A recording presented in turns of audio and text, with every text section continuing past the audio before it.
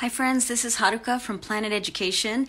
I want to send out a message right now to juniors and their families in particular, as we're all concerned about the impact of the COVID-19 virus on college admissions.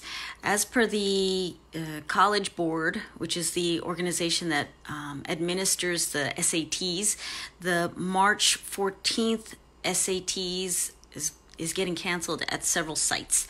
And also there are a lot of colleges and universities on the East Coast and West Coast that are closing down temporarily in terms of in-person classrooms. Some college visits have been canceled for the next few weeks, as well as admitted students programs. And so in light of all this, I think a lot of families are concerned about, how that impacts their students, and that's really understandable.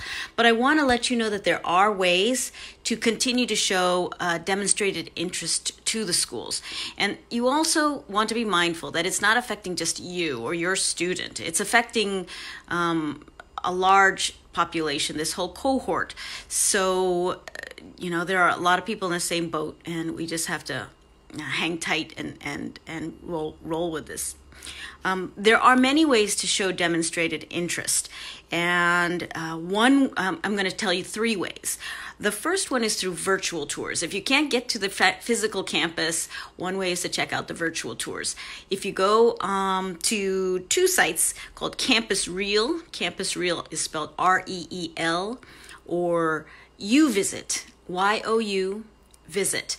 Those are 2 great companies that have created virtual campus tours. And so if you haven't had a chance and you don't have an opportunity to fly or visit a school, check that out. Another thing is, number 2, to check out the website of each of these schools. Especially if they're on your short list, you want to check out the admissions page, and if there's a way in which you can get on their email list, be sure to do that. That way you can be alerted as to latest updates, whether it's, okay, your campus is open again, or right now we're closed and this is what you need to do. You'll be the first to know the status updates. And this is a way in which you can be on the radar of some of the schools. The other thing is, you better check your email. I know parents check email a lot, but kids don't. It's not just, they're more text people, I know. But students should get into the habit of communicating via email, because that's how colleges and universities are communicating with their families.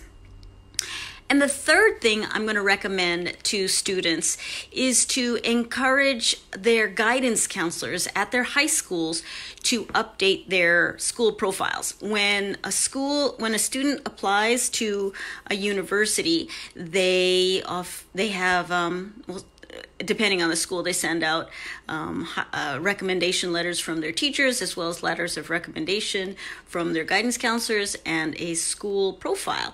And on that school profile, I think at this time it would be helpful for there to be an inclusion of how this pandemic has affected the students in the entire school. So for example, just a reminder that, okay, on March 14th, 40% of our students were unable to take the SATs. Our school was closed for how many days, and things like that, so that it is something that from the top level is trickled down, so that one student is not adversely affected. Those are just some things. Oh, also, if classes are canceled, especially AP classes, I know students are really concerned about that. Have an update from the principal. These are some things that I think can increase your, these are ways to show your demonstrated interest. I hope that helps. I'm going to continue to share some updates as we see how this pandemic develops.